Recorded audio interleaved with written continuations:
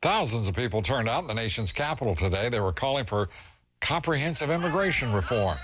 Demonstrators calling for amnesty for illegal immigrants and demanding that Congress act now to pass legislation.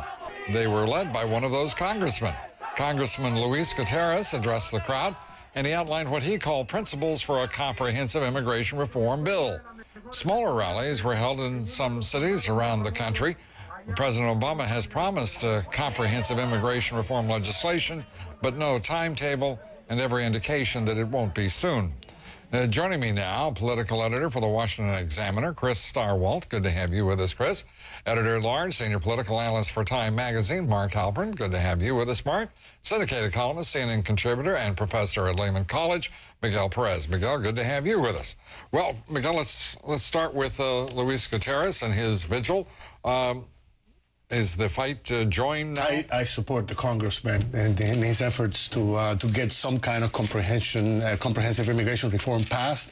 Unfortunately, the climate, the atmosphere right now is not very conducive to that. Healthcare reform has held us back, has pushed immigration reform at least until next year, and I don't know if Obama is going to be able to keep all his promises to the immigrant and minority communities regarding immigration reform because of the fact that the atmosphere has been poisoned now by healthcare reform. As I told you last week, Lou, the situation is now, if you leave out of healthcare reform immigrants, then later on, when you try to pass immigration reform, there's going to be a price tag on them. They're going to be able to say, oh, we cannot allow these people to come in because now it's going to cost us so much more to give them health care. Mark, do you think that Miguel has a point there, that the debate has been poisoned by new information? Well, I think that tough issue of any benefits for immigrants as part of reform, it was going to be there whether they did health care first or not. I think immigration reform, like so much else of the Obama agenda, will depend on what happens with health care, both in terms of whether he has momentum out of the passage of an historic large bill to show he can get things done, and also how much the country is poisoned or not in a partisan way. Because if he passes health care with just Democratic votes or Democrats plus Maine Senator Olympia Snowe, doing comprehensive immigration reform in a partisan way is impossible. And he needs to get Republicans, however health care ends, he needs to get Republicans to agree to work with him. Right now, I think that's an open question. Is the same true of health care reform, that he needs more Republicans? I think he would be wise to find a way to get them, but I think it's too late. I think the Republicans are in a reflexive crouch against anything he does, even though a lot of Republicans would be for 80% of what's passed today. Well, with that answer, you sort of inflate the importance of Republicans. His principal opposition has come from Democrats, has it not? Right. I mean, the whole issue here all along has been, can the president bring discipline to his own party? Can he get the job done with Democrats? He's had 60 votes. Well, for a minute he had 59, but he's had 60 votes in the Senate. He's had the supermajority in Congress. The whole question has been, can he bring his stamp to the Democratic Party, and can he bring the rest of members of Congress into line? We still don't know that. We still don't know that by a long shot. Miguel, the idea that, as you suggest, poisoning the debate on health care, poisoning the debate on immigration reform, because we now know what the health care costs would be, or at least we have a suggestion of it. What is the rush here for health care reform as we look at it? There seems to have been, even in the media today, there was a rush of report that it was passed by the Senate. It was a committee that passed it. We're hyping this thing too much. Look, this thing has to go through a process still. We're gonna be needing reconciliation counseling, all of us, because it's gonna be reconciliated and reconciliating. Look, if there's one thing that I hope comes out of this, is that whatever health care plan we have, it includes mental health, because we're all gonna need mental health care. We're going to be right back with our panel. Give us just a moment. We're going to take just a moment for a little light counseling. We'll be right back.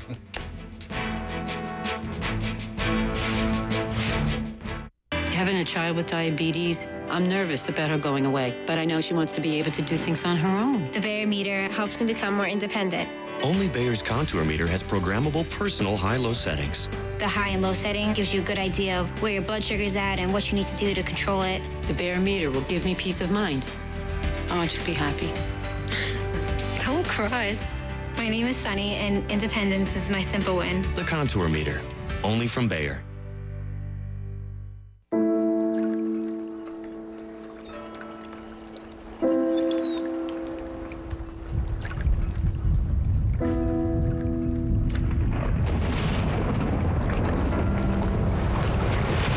sign of a good decision.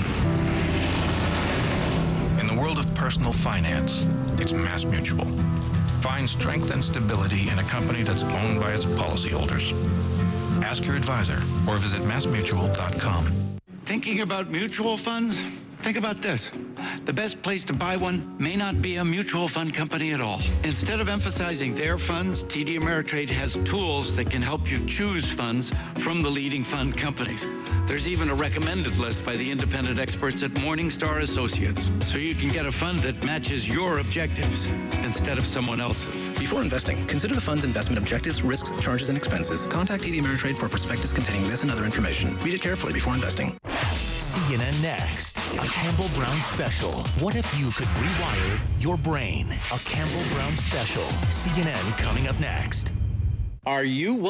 At the heart of any medical organization are the medical assistants. Providing support and attention, they keep the process running efficiently. It did start with a phone call. The medical field always looked exciting to me. The training was great, and before I knew it, I was out doing the work.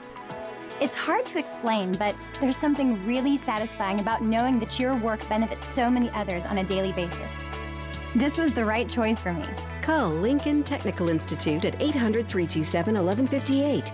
Welcome to Sparrow Wine and Liquor Company, Hudson County's premier wine and spirit merchant. We stock over 2,000 expertly selected wines, as well as the largest spirit and beer selection in the county. Our 2 convenient locations in Hoboken are just minutes away, and free parking is available at our Shipyard location. Can't make it into Sparrow? We deliver throughout the county and most of northern New Jersey. Call for live help from one of our expert associates. Shop Sparrow Wine and Liquor Company at our flagship store, the Shipyard, or a convenient Washington Street location in downtown Hoboken. You'd be surprised how good your wine can be. Another day cheating death. CNN Saturday and Sunday night, 8 Eastern. Violence in Afghanistan is worsening, it seems, daily. This is already the deadliest year of this conflict for U.S. forces. The president says we're weeks away from a decision by the commander-in-chief. Your thoughts? No, the question is, why are we weeks away? Because, you know, he's getting all the information he needs from the commanders on the field. They're telling him that they need support right now, not weeks away. And a lot of people keep asking themselves, why is this president sending out these messages to the rest of the world that is indecisive on this crucial issue? Mark? It's a lot of meetings, although I don't think it's necessarily fair for someone in television news or journalism to complain that it's hard to reach decisions without having a lot of meetings, because he's being thoughtful. He's hearing from a lot of different people. It's a little strange that they have to have the meetings be so public and take so long, but I think he recognizes how big a decision this is, and he doesn't want to make a mistake. Do you think that's the principal criticism, that he's holding meetings and taking so long? I think in the interim, because the media tends to be obsessed with process, I think we're seeing a vigorous debate, and the range of advice we know he's getting from Vice President Biden, who proposes a rapid scaling down, to General McChrystal, who would like a very big buildup. Those are big options that are not just substantive and tactical, but they've got symbolic importance. I don't think he wants to be seen as cutting and running. I think he's got sympathy for scaling down the mission, but I think he wants to do it in a way that preserves the new mission and its chances of success, and not be seen as a Democratic president who has cut from a conflict. That, during most of our lives, our adult lives and our professional careers, has been a big threat for any president, particularly for a Democrat. How so? Which Democrat cut and ran? Well, there was concern for Bill Clinton in every conflict he was involved in. In Bosnia, there was concern. But he was a stalwart and actually held constant policy and actually achieved results. But in part because he was. But what I'm really asking is this not a shibboleth, this cut and run specter for the Democratic Party and its president? It's been more of a criticism, not of Democratic presidents, but of Democratic presidential candidates like John Kerry, like Michael Dukakis, and I think again he is stepping up into a world where he wants to.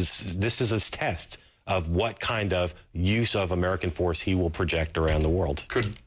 Would it be helpful at all if we all got down on our hands and knees and prayed that he would make a principled decision, not based either on public perception and PR and party politics, but just simply for the good of the nation? I don't think it's wrong to say for any president that this is part of a principled decision. You have to preserve America's place in the world. One gets the sense with this administration, though, that they are looking for the political window to jump out of.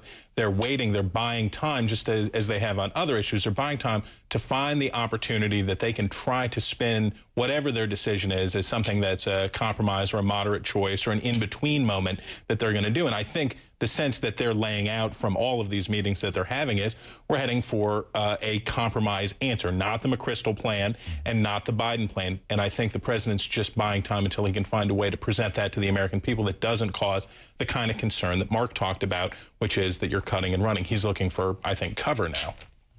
The question is, if they're looking for that political window and they are going to jump out, how high is the building and how much will they crash? How long is the drop? You use the word, Mark, mission, and the change in the mission.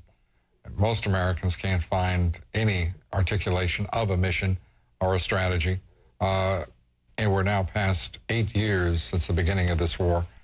How soon do you think, he said weeks, how soon do we really believe it'll be before we have an articulation of a strategy and a statement, a declarative statement from a president that where our troops are committed, we will hear about victory?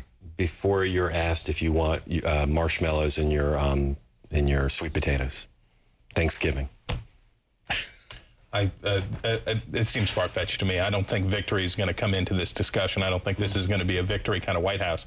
I think the original Obama mission, the March mission, was a nation-building plan, stabilizing Pakistan plan, but I don't think you're going to hear about winning Afghanistan. If we're not there to win, what are we there to do? To keep the Taliban out of power, which is very important to us. And it can be done with fewer forces and with less of a strain, not only on the military overall, but the threat of America's credibility. I remembered a fellow by the name of Rumsfeld saying something very similar about that in a different place altogether. Mark, thanks very much. Appreciate it. Thank you, Miguel. And Chris, thank you. Coming up at the top of the hour, Campbell Brown.